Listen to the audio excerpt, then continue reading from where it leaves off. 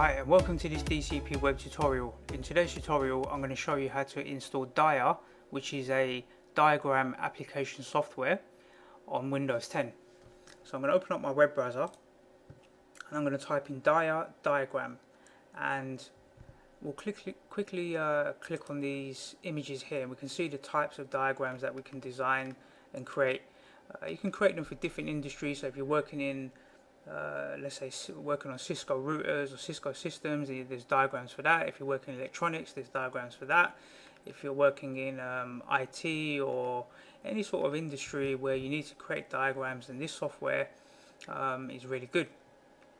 So let's go back to the web browser. We'll type in Dia diagram and we're going to click on this link here, which is dia-installer.de.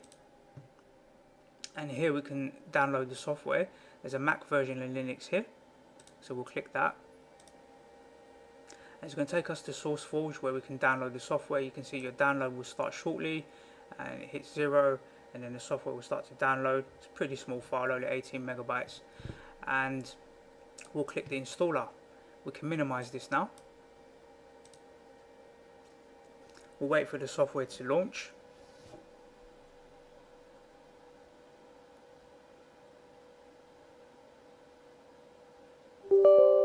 And the screen will pop up. You might not see this on my screen. It's just saying Windows is just saying, is it okay to install this software? I'm going to click yes, and then another pop-up will show.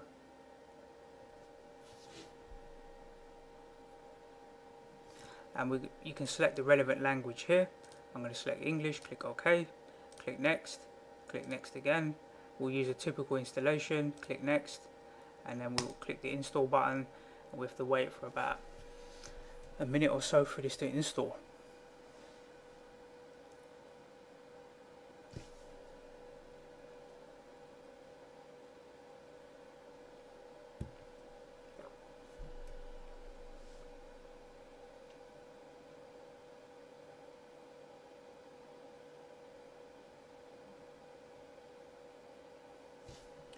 So we can click finish, and when we go to our start menu we can scroll down and we'll see Dia here, and we'll click Dia. Let's just open up the software,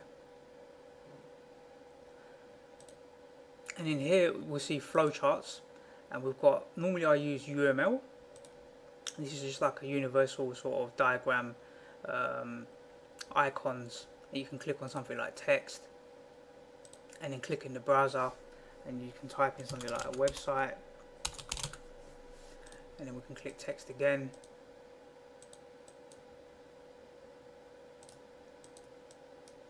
And we can type in something like payment gateway. We can move these objects around and then we can connect them, so we can use the dots here.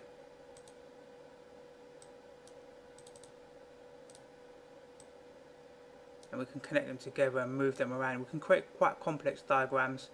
You can go to sheets here, you can see stuff for electrics, databases, all stuff for Cisco routers, all these different types of diagrams and all these images.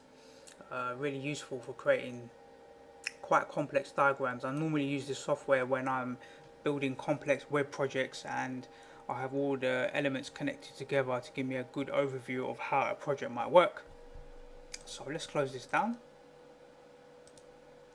and test that Dia, see how you can use that within your business to create nice diagrams for maybe some complicated projects that you're working on. It's nice to break projects down into their individual components, and then you can focus on each component when you build, let's say, a website project, or maybe you're working in another industry. See how you can apply this software to your industry.